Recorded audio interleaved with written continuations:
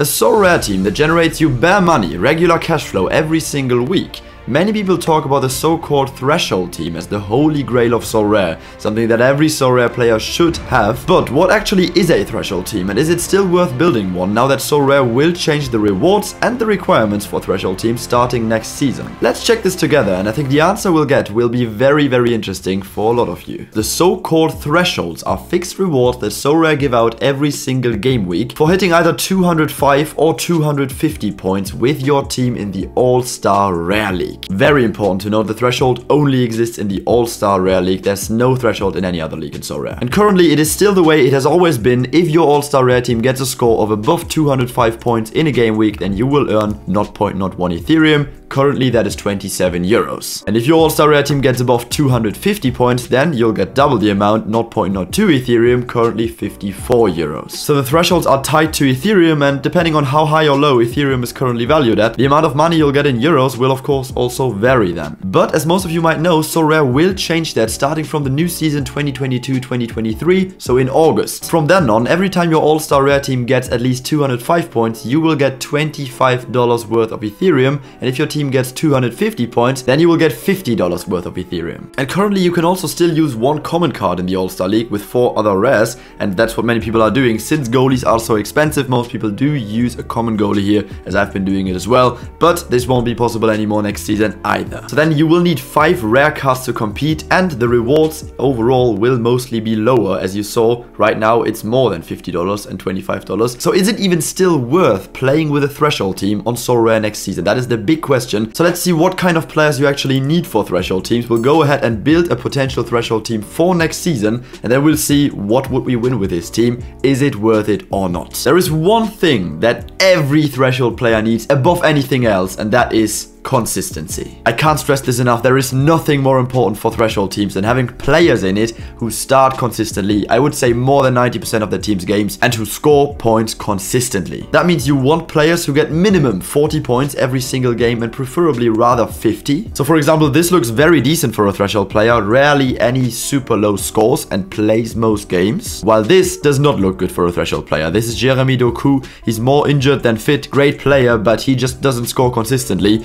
And when he plays, he does get amazing scores, 86 sometimes, but often also 25 or so when he only gets subbed on because of match fitness. So this is not a good threshold player. We rather want players who aren't the big stars getting that 80, 90, 100 points, as long as they get their 40, 50 points every game and play as many games as possible. And that's absolutely fine for us. And so of course, an even better threshold team consists of players that play international football with their club. So in midweek, when European games are on, you can get a threshold as well, so that instead of just one threshold, $50 on the weekend for example, which is already nice, but then you can be getting 2 thresholds, $100 in 1 week. And the absolute pinnacle would of course be if they play for their national team as well, but that is not a must. So here we go. This is an example of a threshold team that you could potentially build for next season. Again, just an example, don't copy these players blindly. There is so many combinations that you could use. I literally just built this up very quickly using Sorare data for the sake of visualization. And now let's see who's in here, what points do they score,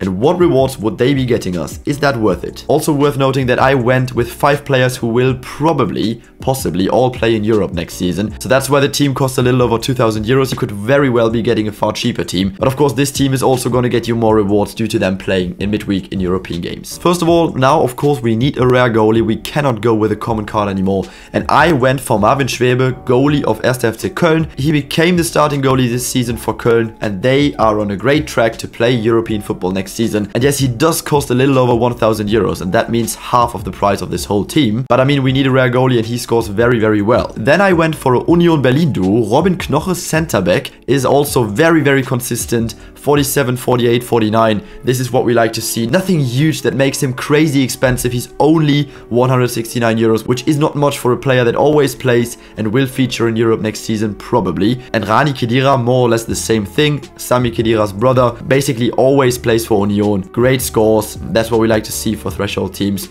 40-50 range. That's cool. And he's also the cheapest player here, 159 euros only. I think he's a bargain, to be honest. Then for the forward, it's always going to be a little more expensive. I went for Bright Osayi Samuel. Is a winger for Fenerbahce, English guy. He's been doing very well this season, 387 euros. But you see, he's also the best scoring player in the team, at least lately. And regular starter, 100% of the last 5, 100% of the last 15, 88% of the last 40 as well.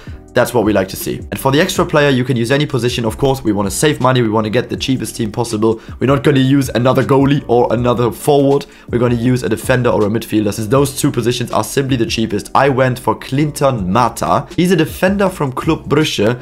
And you see, he's probably the second highest scoring player in the team. Always plays for Brugge, at least over 90%. And he costs 266 euros. Once again, no buying recommendation for any of these players. Just build this team so we can see what would they have won us. Sorare Data luckily has this tool where we can see how these players would have performed together if we had them in the team for the last months. I put it on last 3 months, and there we can see they played 7 game weeks together in the last 3 months. And here we can see the scores. So let's focus on next season and take those $25 and $50 that we're going to get for the thresholds next season as a reference. And let's see, 250 points here.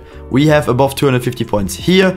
We have that here. We have that here. We have that here, here, and here. So that's 7 times in the last 3 months that these 5 would have got us 250 points or more. And with next season's rules, that's already immediately $350. Then we still have 247 here and 208 here. So that's another $25 twice, being over 205 points. So another $50. And then we can fairly say that if we had used this team in All-Star Rare for the last 3 months as a threshold team, that is 7 big thresholds and 2 small thresholds. Using next season's rules, that's $400 in 3 months. That's absolutely not bad, I would say. And keep in mind that these guys didn't all play in Europe this season. And next season, if they will, then of course you'll have more game weeks, you'll have more chances to hit thresholds. Now let's assume all of these 5 do end up playing in Europe next season. I'm pretty sure in the first 3 months of the season, you would easily be getting 10 big thresholds, and that's $500. Of course, when you see such a team cost 2,000 euros, it looks massive and you think, oh my god, I'm never gonna get that back in rewards, but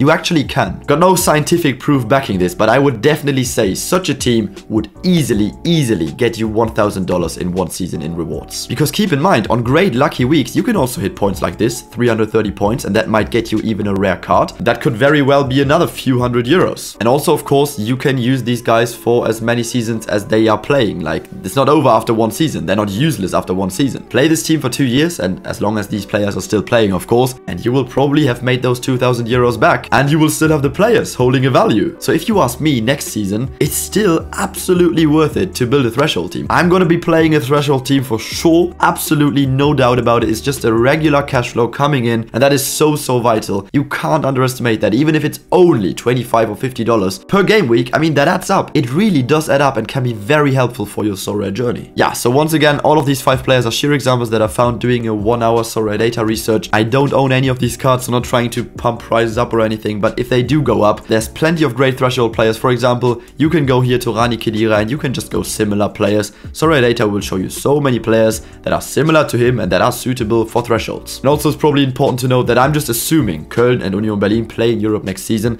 They're not guaranteed yet, so you are probably better off to buy your threshold team when those decisions are made after the season, when you know who will play in Europe and who won't. But that also takes us to our next question. We've now sorted threshold teams are still worth building, at least in my opinion. But when should you buy your players then, if you don't have any threshold players yet? In my humble opinion, which could be wrong, you're best off to buy these players now in the next few weeks, right after the season's end in Europe, as long as it's European players, of course. I've said it so many times, I definitely believe they are going to rise and rise and rise as we approach the new season over the summer. And then in August or September, when the new season has already started or is starting, probably prices are going to be higher than they are right now. If you were planning to build a Sorare team for next season and you do have some cash left right now, I would recommend you to go buy it in the next weeks so that you'll be able to get your threshold team with the lowest money investment. And then of course you also minimize your risk and it won't take as long to get your investment back in threshold in rewards then. Yes guys, I'm personally looking forward a lot to the next season. I'm going to be building a sick rare team, I think, in Champion Europe or Challenger, and then a threshold team that runs on the side and gives me those regular rewards as well. And now I want to know from you guys, will you be building a threshold team as well, well, of course, it's not the holy grail. It depends on your personal situation. What do you want of Sorare? Do you want regular cash flow? Then the threshold teams are the best way to go. Do you have a smaller budget, maybe below 500 euros? Then it's not worth going into rare, and it's not possible either. And you'll be better off with a limited team. I'm going to make a lot more videos about different strategies on Sorare, but I think the threshold strategy is still great, still worth it. And also feel free to let me know your favorite consistent threshold players in the comments. Let's be supportive, maybe some underrated bargains there. Maybe we can help each other out again. If you are not playing Sorare yet for some reason and still want to start for the next season, I can only say it again, I think it's a great entry point right now. And definitely don't forget to use an affiliate link to sign up. You can use mine, it's the first in the description, but you can also use anyone's affiliate link. Just make sure you do use one, because if you just sign up without an affiliate link, then you will not be getting that free limited card that you will get when buying your first 5 cards of the new auctions market with an affiliate link used. That was a quick one, but I think very important video. See you in the next Sorare video. Sorare Fiago is out. Peace.